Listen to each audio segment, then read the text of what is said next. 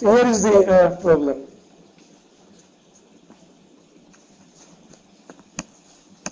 A solution is prepared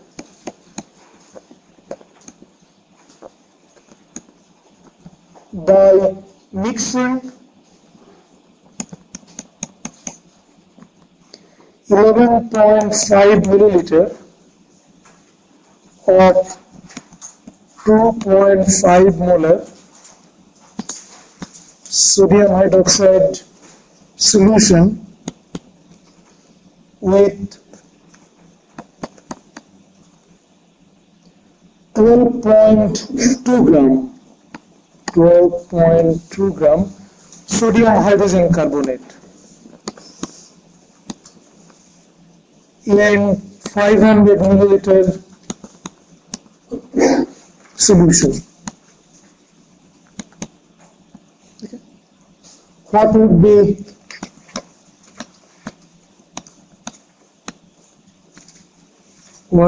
be the final pH?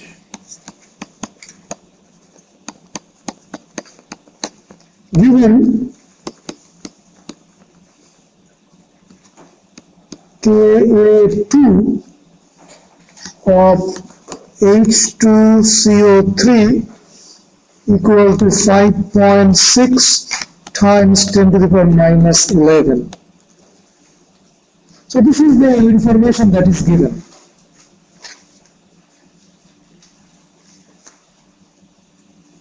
Okay. So we are asking for the pH, and we are getting some idea that most probably something related to the solution where you have this sodium bicarbonate and you are adding some sodium hydroxide. They are giving you the Ka2 value. So there may be something related to the buffer. So if that be the buffer, then let's look at what is the acid. I mean the weak acid. If there is any conjugate base of the weak acid. So what happens when sodium hydrogen carbonate is dissolved in water? What do you get? What kind of ions do you get?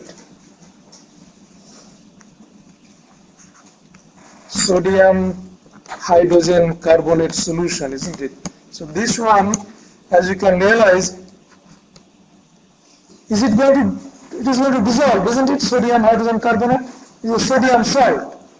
And if it dissolves, that means it's going to completely ionize to give you the sodium ion, aqueous, plus hydrogen carbonate ion, aqueous.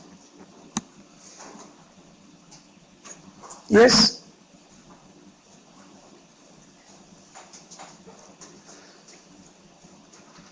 And then most probably this hydrogen carbonate is the hydrogen carbonate is an acid, isn't it? Because it has a H in there that it can ionize like this, HCO3 minus aqueous. It is a strong acid or weak acid?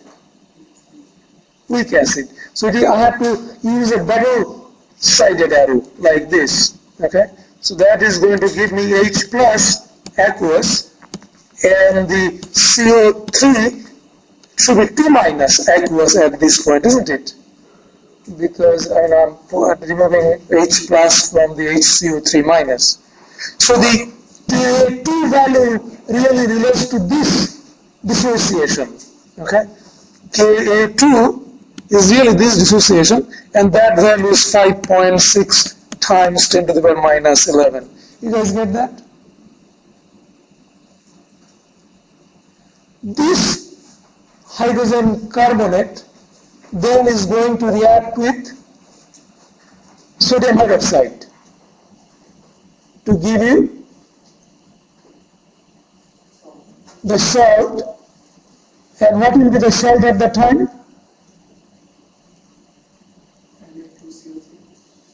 Na2CO3. That means this is the ion that is going to be produced. So in the buffer system, what will be the acid at that time? What is the acid and its conjugate base that will be in equilibrium? the weak acid and the conjugate base of the weak acid that is going to be in equilibrium at the time is going to be HCO3 minus CO3 2 minus. Weak acid and its conjugate base. This is going to be in equilibrium. But let's see how that reaction will happen, okay? But you can get an idea what kind of weak acid and its conjugate base is involved in the buffer or the the pH solution, the solution that we are making, right? So let me look at the sodium bicarbonate, the bicarbonate that is going to react with the sodium hydroxide. So this is how it is going to happen. HCO3 minus aqueous, that is going to react with the strong base OH minus. And what kind of arrow should I use in this case? Double-headed or one-sided? One-sided, because it is a strong base hydroxide ion. So it is going to react completely with the HCO3 minus weak acid, giving us the H2O liquid, and the salt is the CO3 2 minus aqueous at this point. Okay, it's 2 minus. And these reactions will go all the way to the right. Okay, so this is the one that we are going to use, that what amount of the HCO3 minus is going to react with. We know do you know the concentration of HCO3 minus? I don't think we have done that. Okay, so let's really look at the concentration of HCO3 minus to begin with, and the concentration of the hydroxide ion. Okay, so let's do that over here.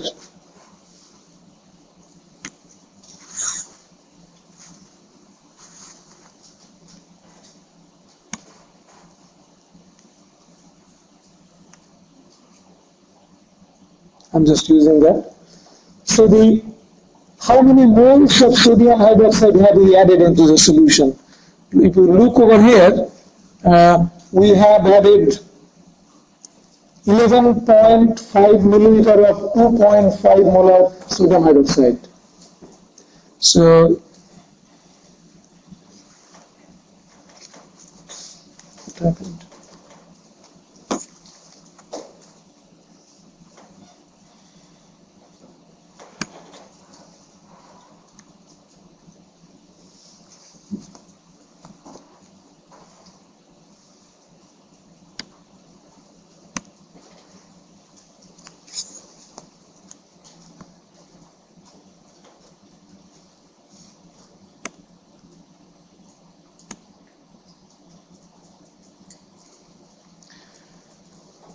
I have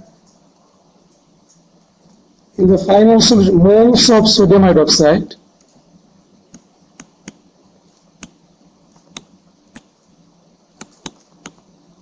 in the final solution is equal to the concentration of the sodium hydroxide times the volume of the sodium hydroxide. Yeah. So in there, concentration and the volume, concentration is 2.5 molar, that means 2.5 moles per liter times volume, which is 11.5 milliliter. So 11.5 milliliter. But remember, the milliliter needs to be converted into liters. So 1000 milliliter is equal to 1 liter. So the liter and the liter cancels out. And then when you do this calculation, the number that is going to come is 0.02875 moles. I don't think that we really want to see the calculation in a calculator. If you have a calculator, feel free to do that. Do I need to show you this? sodium hydroxide in final solution was is equal to 0.02875 moles. Okay. Moles of sodium bicarbonate.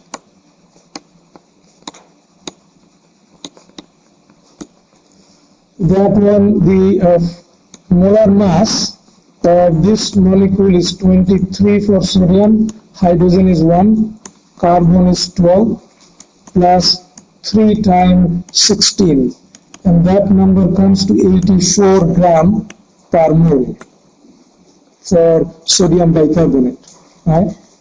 So number of mole in 12.2 grams, so number of moles of sodium hydrogen carbonate in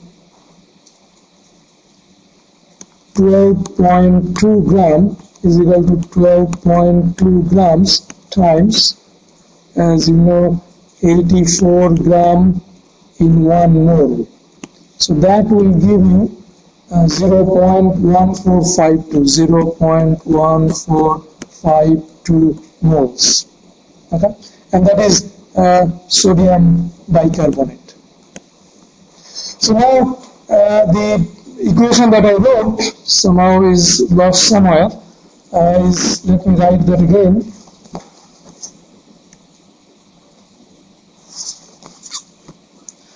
Sodium bicarbonate, the HCO3 minus aqueous plus hydroxide ion aqueous, giving me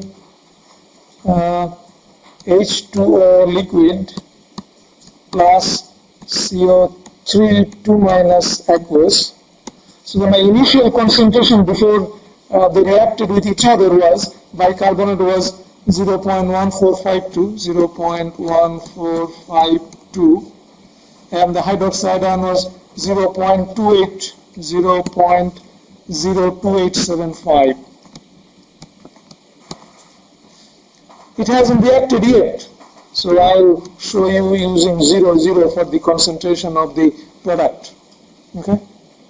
The change is obviously we're going to be all of the hydroxide ion. See, hydroxide ion is the limiting reagent over here, and because it is a strong base, all of that is going to react. So minus 0.02875. So the same amount of 0.02875 number of moles of the bicarbonate is going to react. You mustn't follow this. So at the time, how many moles of water is going to be formed?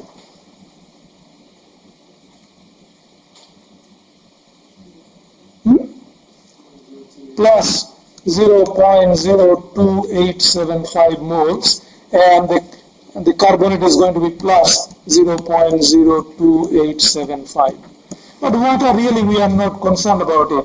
So I just wrote it. So the change after that, the final concentration is going to be 0.1452 minus 0.02875. Okay? And that number is going to be 0.11645. So 0.1165. Okay, and this is going to be 0. Water, really, I don't need to be concerned about it. And the concentration of the carbonate ion is going to be 0.02875 moles.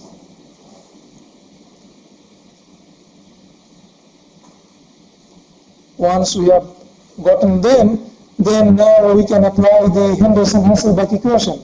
I know the concentration of the weak acid, which is the HCO3 minus, and I know the concentration of the conjugate base of the weak acid, which is the CO3 2 minus. Once I have those, I am ready to use the Henderson-Hasselbalch equation to do my calculation. So at the time,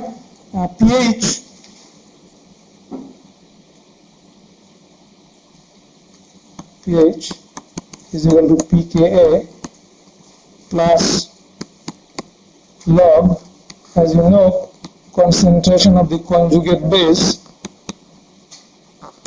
divided by the weak acid, and the pK was given to be 5.6 times 10 to the minus 11, so it is really minus log of 5.6 times 10 to the power minus 11 plus log concentration of the conjugate base, which is really the one that we have over here, 0.02875, divided by the acid, which is 0.1165. Right? So if I take the log this value, this becomes 10.25. And when I divide the numerator with the denominator, that number becomes 0.2469.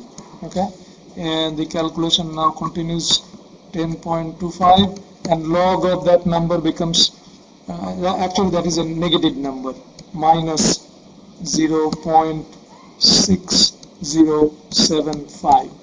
And when you do that,